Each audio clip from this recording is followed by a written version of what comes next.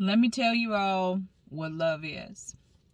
I think a lot of people probably know 1 Corinthians 13. 1 Corinthians chapter 13. Love is patient, love is kind. All the things that God is. Let me tell you also what God is. Because God is love. Love tells you the truth. Love will correct you when you're doing wrong. When you love your kids, you correct them. Those that God loves, He corrects. And if He's correcting you, He's still working with you. Be glad. Be glad that He has not turned you over to your own lust, your own desires, a debased mind. God will turn people over. People don't like to hear that.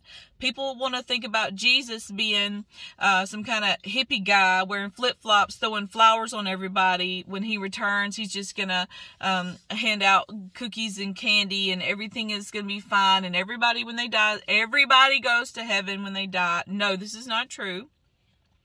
The way is very narrow. It's very a tiny way to get in. And the Word of God says, even those who find it, some of those can't even make it in. This is a narrow way. We are supposed to work out our salvation in fear and trembling. In fear and trembling. Some people are like, oh, well, you just teach all this, you're supposed to be afraid of God. Well, Jesus told us to fear Him. Don't fear people. Fear Him that can cast your soul and your body straight into hell. Fear God. When you fear Him, you have a respect and a reverence for Him. And you're like, you want to know, what can I do to live for you? And when you see someone going the wrong way and you will not say anything to them, and you know the way that they should go, and you know what could save their soul, and you know what can help them make it into that narrow path, and you will not say anything, you do not love them. You pat them on the back in their sin. I'm speaking to preachers now. You pat them on their back in their sin, and you let them go straight to hell. That is not love. You love yourself. You love your reputation. You love what they think of you.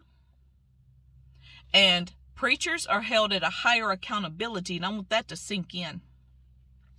I'm just fired up today. I just feel the heat in my face. What love is. Love is, yes, love is an action. Love is doing kind things. Love is saying nice things. Love is being there for people when they need you. But love is telling the truth. Hey, you're living in sin. Hey, if you continue in this path, we're all going to stand before God one day. That takes a lot of courage to say, hey, you're going the wrong way. You need to repent. And yes, they will hate you. Jesus said they hated me. They're going to hate you. Stand up, preachers. Tell the people that are under you the truth. That if they do not repent of the lifestyle that they are living in, that they will perish. Eternity. Our life, eternity is like the ocean. Our life is like one drop of rain in the ocean.